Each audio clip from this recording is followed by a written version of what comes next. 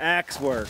The axe is the go-to tool in the woods. I mean, you gotta have the axe. If you had the choice to take one tool, it'd be the axe. If you had axe and fire, you're probably gonna make it. A couple quick pointers on the axe. Don't hit your feet's the main one. That sounds silly, but there is ways to do that safely. I'm cutting this pole on the ground. I want it about yo long. Actually, I want it. There's another thing you do with your axe. I measured my shoulder down there. I know how many pole lengths was the other pole, how many axe lengths was the other pole.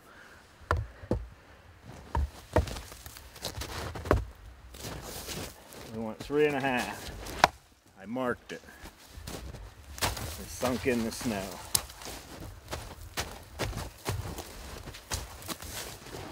I cut this way when I marked it.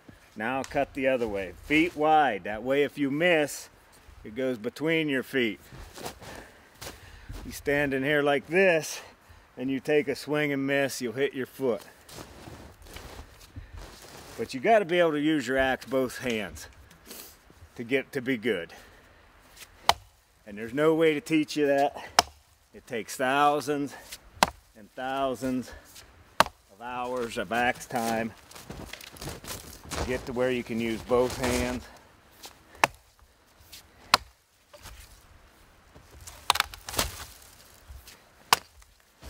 There's one pole.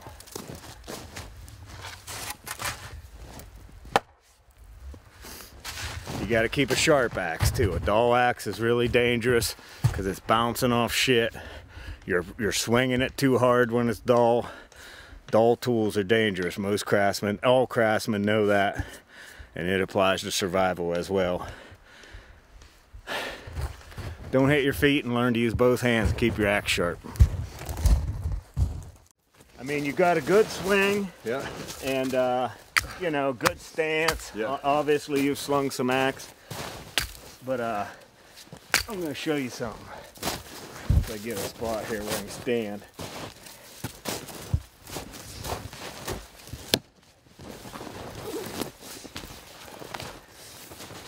You kind of get,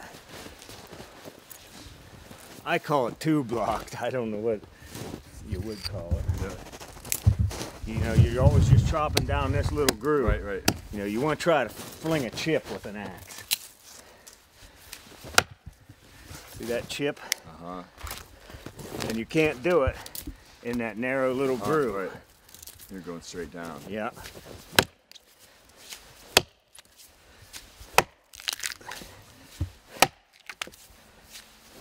You want to chip. Oh, no. I see.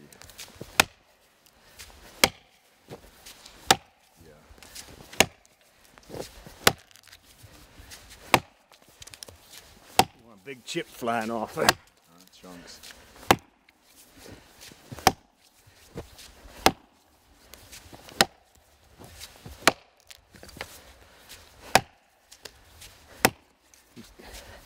See how I take a chip off that side? And then I can go to the other side and really get a big one.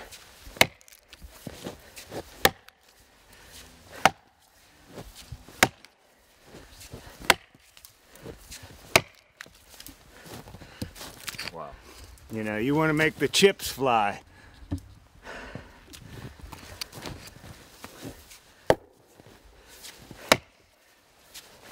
And you have to start off wide because you will get tight. It's going to get tighter eventually. Tighter.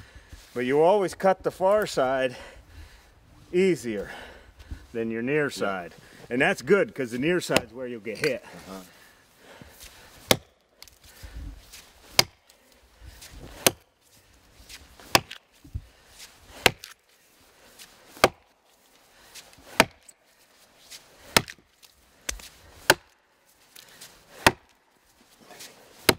And then it's hard to get it onto, but it's just as that's going in and it's loose, you give your axe a little flick. But see, I ran out of room, but now you move to this side and you got all kinds of room.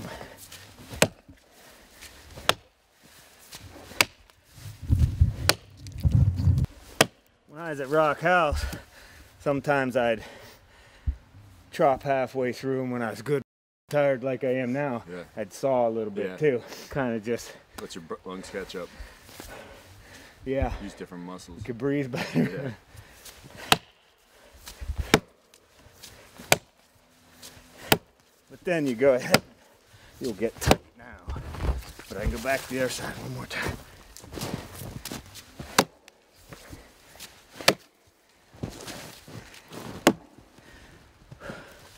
The bar has been set. Well, now you'll knock them right out now.